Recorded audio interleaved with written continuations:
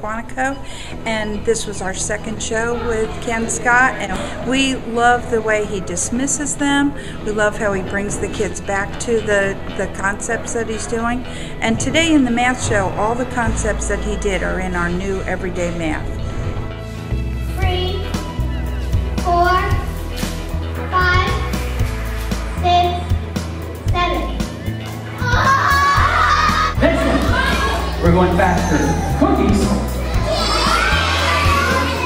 Must be good. Good job. A little faster. Here we go. Good job. 5 and 8. It must be.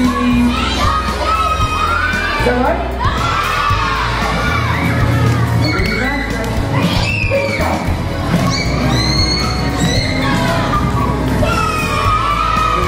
Bravo! So we have your 3 and...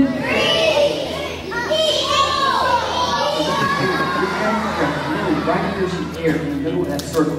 Ready? And blow. Perfect. And now we have a third. Now we have a brand number. I have 8 here and 8 here, which gives me a total of how many right there? Stand up, give her a big hand. 6 inches right there. Hey, I gotta tell you, that guy's brave. Give it up, that brave guy right there. My favorite part of the show is when I look out and I see teachers and students alike, and they're all smiling and being a part of the show and excited over math, and we're at school. To know that they're as equally excited as I am putting the show on. And then when I bring Croco out, it's a big deal. Croco steals the show, and for him to teach the greater than and less than, I think is a neat thing for the kids. Carefully tear these in half. I now have holes in the big number. And, ma'am, how much that be? Would you say it loud? 64. Oh. You think or you know so?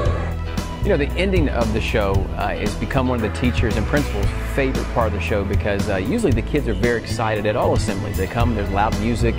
And we found what the hardest part of the teacher is to get these students back in their class calmed down. So we send these students back out very calm as they leave here very quietly, and it seems to work out, and it's become the teacher's favorite part of the show.